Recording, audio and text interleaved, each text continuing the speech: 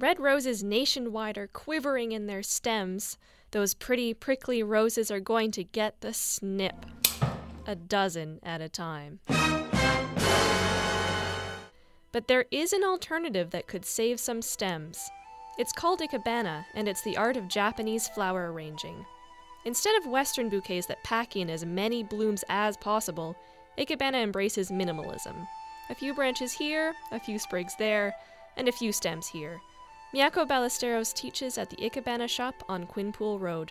You can see the space between branches or between flowers, or between twigs, so that we appreciate each small parts, like the leaves, shape of the leaves, or flow of the lines of the branches.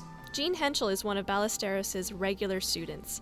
Before snipping, she takes time to contemplate her pale pink carnations, her green and white flowers, and her maple branch. It's amazing. This branch has fallen, it's been on the ground for a while, but it still has some sap in it. And even the buds are showing signs of opening. You see the kind of reddish on the ends. She looks at the curves and at the thickness of the branch, and then...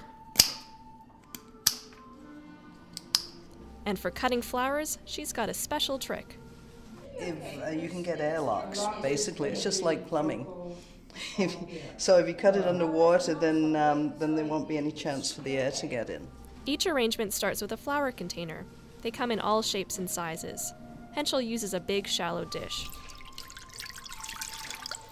Henshall fills it with water. And if I do this right, I should get nice reflections. The branch should reflect nicely in the water.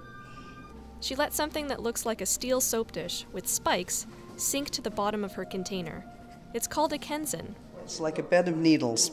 It's a mini bed of needles, and you're going to cut the branch at a 45-degree angle at the bottom, and then you put it in upright and you bend it to the angle you want. Each branch and stem is pushed into the spikes to be held in place. There are several styles of Ikebana, and many variations within each. This makes a total of 80 possibilities. Miyako says not all variations look good from all angles. The space where you put the arrangement is very important to think about before you create. Henshall has just finished her arrangement. Miyako comes to make a few adjustments and steps back. Very good. Well done. For the Radio Room, I'm Emily Kitagawa, wishing you a minimalist Valentine's Day.